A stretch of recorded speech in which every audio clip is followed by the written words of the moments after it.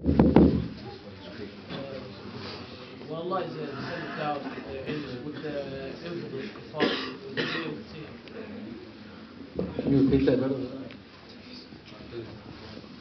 Can you repeat that, Akhi? I didn't. Someone called, so I couldn't hear you. When Allah subhanahu wa ta'ala comes down and said what's called Malaika, would the kuffar be able to see him? No. On the day of judgment, no one is able to see Allah subhanahu wa ta'ala. Yes, Akhi Yusuf? No one actually sees Allah on the day of judgment. They only hear Him. The only time that we see Allah subhanahu wa ta'ala is in Jannah. We're going to talk about that tomorrow, inshallah. What about the saq? Now? Speed. You know speed? The saq. Oh, the saq. Yeah. That, Habibi, the saq, Rasul sallallahu alayhi wa sallam says, وَيَكْشِفُ رَبِّي عَنْ سَاقِ, Allah will reveal His shin. This is something that we cannot interpret. We don't know exactly its reality. Is it Allah subhanahu wa ta'ala Himself, or it is a metaphor? Allahu a'lam. What we say is what the Prophet sallallahu alayhi wa sallam said. Allah will reveal His shin. But seeing Allah subhanahu wa ta'ala means seeing, as the hadith says, seeing His face. And that wajh is also undescribable. This is what we are going to see in Jannah, inshallah. As for the saq, its reality is only known to Allah subhanahu wa ta'ala. But seeing Him subhanahu wa ta'ala Himself doesn't happen on the day of judgment. Because that's actually a reward. No. I have another question. It's not related to the topic. And by the way, one thing about the shin, only the believers see that. And the hypocrites, but the hypocrites can't prostrate. Remember, the disbelievers have gone. It's not related to the topic. Should I ask now? Does anyone else have questions and answers? Questions, sorry. That is. Can you not use the microphone? Can I not use the microphone? People want to hear the questions, Sheikh, you said when a person dies and is resurrected, their age will be around 30. I heard in a lecture that when a person dies, he'll be raised as he died. As in, if he dies like a shaheed, he'll be raised with the same wound. Yeah, that's different. The age is different to the manner that you are raised. Now, the hadith of the Prophet ﷺ states that a person who dies will be raised on the way that they died. That doesn't mean that every feature is the same. Because look at the hadith of the Prophet ﷺ. He says, you will be raised hufatan urah. And also another hadith I didn't mention before, the circumcised will no longer be circumcised. So these features, you're not exactly in the same features as you were created here. But the brother mentioned, a shaheed will be raised with his blood still fresh, and it will be smelling like musk. But these are exceptional circumstances. People like the shuhada, there are also people who there are certain good deeds which people have done, I've forgotten now which specific ones, and they'll be raised and it will still be with them. It'll be like, for example, the Quran. Those who have memorized the Quran and practiced it in their life, the Quran will also come up with them and it will accompany you. So that, yes, there are different things that specific people will be raised on the Day of Judgment and they still exist for them. But these are actually only there to bear witness for them, to show everyone else what kind of deeds they actually died on. So the age, and by the way, when I said the age, this is one tafsir, No. Not necessarily that it is, all the scholars agree upon. This is one tafsir which was given about it. But definitely, the young and the old will all understand that. So an infant, a baby who died, on that day will be raised to a form where he or she is able to understand and comprehend. No. Anyone else? Yes, this is.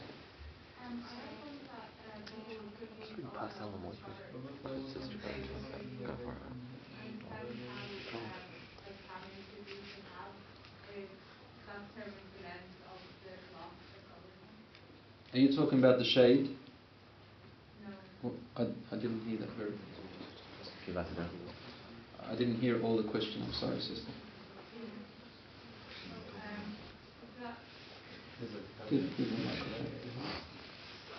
I read that your good deeds cover the person on the day. They're not like, they were all naked on the day. And Yes. the day. Yeah, that's right, yes. Ikhti, I didn't mention everything about the standing on the day. There's so much that we can... I mean, I can go on and on and on for a very long time. The sister is saying that she heard about a narration that your good deeds will cover you on the day of judgment. Yes, but initially, ikhti, every single person will be gathered naked. Rasul ﷺ tells us that the first one who will be clothed on that day is the Prophet Muhammad ﷺ. So the believers will be clothed. And depending on their deeds will cover them, yes, with nur, with light. So on that day, Allah subhanahu tells us in the Quran that there will be people who are full of nur and those who are full of darkness. You can see that on that day. And the nur is your deeds. This is what will be covering you, yes. So there are people who will be clothed, but only after they have been resurrected naked. So the hadith of the Prophet ﷺ is really true and it's authentic that everyone will be gathered this way. And then after, special gifts are given. So shades are given, towers are given, flags of goodness are given, clothing is given. So even when you receive your book in your right hand, your whole features change immediately. And you come out and the people who saw you before will say, you've come out in a different form than we saw you before. Your nur and your features are more beautiful than before. So transformations occur as the day of judgment proceeds. Yes.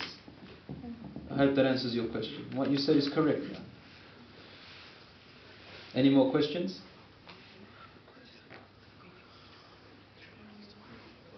Okay. Yeah, that's fine. That's fine. You don't have to ask if you don't feel like to. Well, don't worry, I'm going to ask you. It's about there's a hadith that says, out of every 1,000 people, one person will be entered Jannah. Is this only for the Muslims or for all of mankind?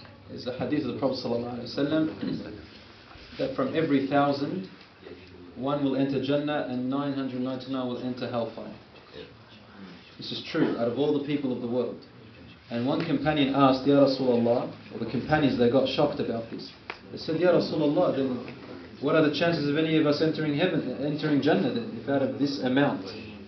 Rasul ﷺ then replied by saying, for every one Muslim, there will be 999 from Ya'juj and Ma'juj. Ever heard of Gog and Magog? Ya'juj and Ma'juj. He said, subhanAllah, the wisdom. Allah trapped Ya'juj and Ma'juj in a place for all these centuries. And their amount is more than all the population of the world. And look at the wisdom on the Day of Judgment. For every one Muslim that enters Jannah, 999 in his place from Ya'juj and Ma'juj will enter hellfire. So he answered that question, inshaAllah. And that's when the believers, the companions got calm again. Alhamdulillah. But the reason mentioning that hadith is because the amount of people who disbelieved in Allah and went arrogant against Allah subhanahu wa ta'ala, who deserve hellfire, it's a shocking amount. That many people actually, after all the signs and everything, end up in hellfire. Yes? So, okay, you know, there's 10 major signs before the Day of Judgment. Is there any certain order that they come in? There is an order which the 10 major signs come in, but we were not taught them. We were not told in which specific order they were. We can only guess. But I can tell you among the first and among the last will be, most likely, among the first in order would be Imam al-Mahdi, the Dajjal, Isa alayhi salam. They will be among the first. Then among the middle will be Ya'juj and Ma'juj. Allahu a'lam about the rising of the sun. It either can come early or late. And then there's the beast, which will come later. Dabbatul ard, will come out of the ground. And the earth's swallowings in 3 parts of the world. Lands will end up under the sea, gone, finished, vanished. This is also one of the major signs. I don't know if that's before or in the end. But certainly, the final sign is the blowing of the trumpet. That's the end sign. Are they 10? I think so. The smoke as well, correct. There is smoke. Now this we don't know in its order. So Ya'juj and Ma'juj is somewhere in the middle. Allahu A'lam, from the way the hadiths go, the Ya'juj and Ma'juj come after Isa alayhi salam. Because there are hadiths about Isa alayhi salam asking Allah to get rid of them after they die. No time to talk in detail about it, but yes. People say that the smoke has already happened. It's the volcano that's erupted. You know the way the ash covered, you know, and delayed all the flights and all that kind of Allah. Now you mean this one that's happening now? thing. That's already happened. Last year. No. There's also one a few years ago. Damn Deb. Damn Deb. فارتقب يوم تأتي السماء Oh, it's Saudi Arabia then. هذا عذاب أليم. The ayah in the Quran says, and await when the sky will come with a very clear smoke, it will cover all the people. Like people won't be able to see anyone else. It will cover the people. Is that what happened with that smoke? No. Came down to earth, or was just in the sky? Yeah, so he says, تغشى الناس. It will cover all the people. The hadith which the brother was mentioning about the 10 major signs includes the smoke in there. So yes, look, these are minor signs. Minor signs like these are happening. Volcanic eruptions, imbalances in the climate, imbalances in the world, imbalances in the people's morals, transformations in people's features. Men become women, women becoming men, relationships becoming upside down. These are all minor signs. Lots and lots of wars. Wars here, wars there. Muslims fighting Muslims. People killing others, they don't know who they killed, and the one who got killed doesn't know who killed him. Mass, Rasul called it mass murders. Mass, like in one go, hundreds of people die in one go. Allahu Alam, nuclear weapons and things like that. So these are all minor signs that are occurring at the moment. The major signs are very, very specific, and they happen across the world. Everybody recognizes them. It fills the world. Yeah. Sister at the back. Yeah, you know the way in this world Muslims are meant to live by Sharia law? Hold on, Homer's talking too much. I can't hear. Yeah, in Jannah, like they're Can you not- repeat it please, sister, from the beginning? In this world, like Muslims are meant to live by Sharia law and it's seen as like the best way to live. Yet in Jannah there is no Sharia law. Like why is that if you're preached to live by that law your whole life? Yeah, like in Jannah you're not. Wallahi, sister, I don't mean to be rude, but I swear I didn't understand anything. You know why? I'm sorry, Wallahi, I think it's the accent. Are you speaking Irish?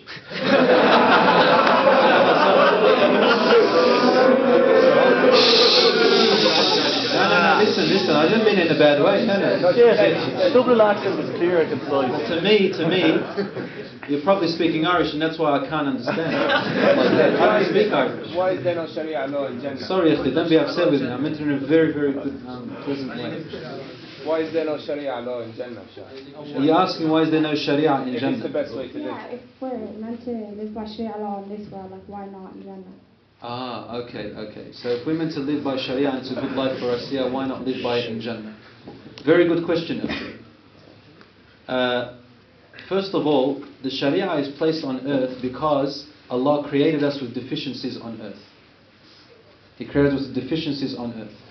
And when He created us with desires, temptations, lusts, and this thing called the nafs. You know what I'm talking about? Okay. That's the first reason. Second reason, Allah did not create us on earth as a reward or a punishment. He created us on earth as a trial and a test. And this is why He placed desires within us. Because it's a trial and a test, and because we have desires and temptations within us, we have deficiencies, Allah subhanahu wa ta'ala gave us guidance. And this is the Sharia. To tell us how you can be successful in this test and how you can beat your desires and not let them get the best of you. Since we are deficient in this world and we have these desires, Allah needs to protect us from these deficiencies. You see, Allah is merciful. He doesn't just put you here on earth with Sharia just to make life hard on you.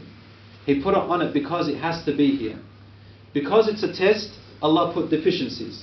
But because Allah is merciful, He has to protect us from the harm. But look at the difference. The difference is, He only showed us which way to go. It's up to you to obey it or not. And that's all part of the test. It's all part of the trial. In Jannah, it's the reward.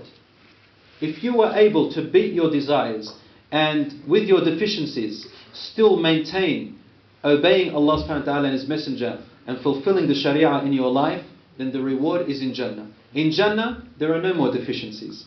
In Jannah, your evil temptations and evil desires no longer exist. Allah says, وَنَزَعْنَا مَا فِي قُلُوبِهِم مِّنْ غِلٍّ. Allah on the day of judgment in heaven, in Jannah, will take out all the negative elements that once existed inside of you in the former world here. So in Jannah you don't need any more guidance, because Allah subhanahu wa ta'ala creates you in the perfect form. You can only be honest. You can no longer be jealous. You can only be good. And when I say good, as you still got temptations, but the temptations are only used in good. You know, lusts in Jannah are only used in good. So you don't get jealous of someone else. You don't wish for what others people have. You don't need the guidance because you're no longer deficient in that way. And there is no more test. It's only the reward. You see? Or is that not? Is that clear? You sure? Okay, alhamdulillah. Jazakallah khair for your question. That's a very, very good question, wallahi. And you know, with non-Muslims, when you tell them this comparison between why the Sharia is here and why we don't need it in Jannah, the first response I used to get is like, oh, so you guys don't need to pray or do all that stuff in Jannah anymore? Say no. Why would we have to? It's the reward. And then it makes them sort of understand that, hold on, now I understand why we have suffering on earth. Now I understand why we go through hardships on earth. They think that this earth is meant to be paradise. And then, when they don't understand that, they say God is cruel. And that's why they become atheists. And they don't believe in God. Because they look at the world and they say suffering, hardship, say, what kind of a God is this? When they don't understand that we're actually being created as a trial and a test, and that Jannah is the ultimate reward. And there you will find no more suffering, none of that stuff. Insha'Allah ta'ala. Yes, sir. I just want to point out, ask you. In Ireland, unfortunately, there's some Muslim women who don't wear hijab. I just want to ask some proof of the application of wearing hijab from the Quran in the sense of hadith. And you were talking about the hereafter and the day of judgment, like the punishment and the consequences of not wearing hijab of the good application. Okay. So, what are you clapping? I don't know. You guys, some of you, I don't know. Something Off topic. No, it's off the topic, but it doesn't matter. It doesn't matter. He can ask that question. Look, how about we leave that question to tomorrow, inshallah. It's along. The brother's asking about hijab, maybe to prove to other people what is the proof of hijab in the Quran. Is that right?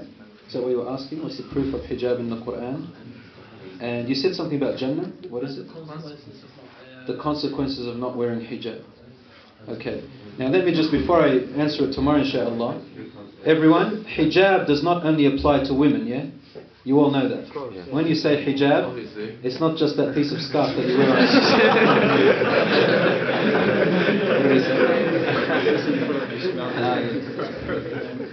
And by the way, you know that hijab applies to the man first.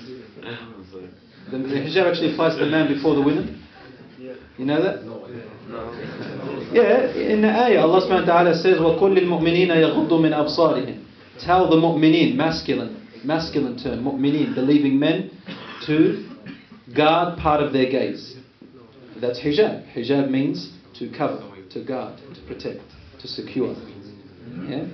وَقُلْ لِلْمُؤْمِنَاتِ يَغْضُضْنَ مِنْ أَبْصَارِهِمْ. And then tell the women also to guard part of their gaze.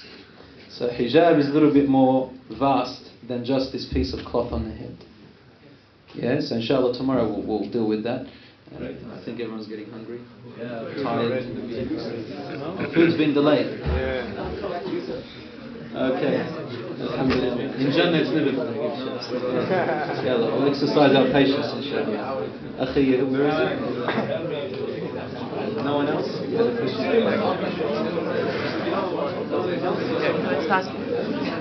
I heard you say in your lectures before. Do you know the screaming? Guys, please, just this is a question and answer, still continuing, yeah? Can you just?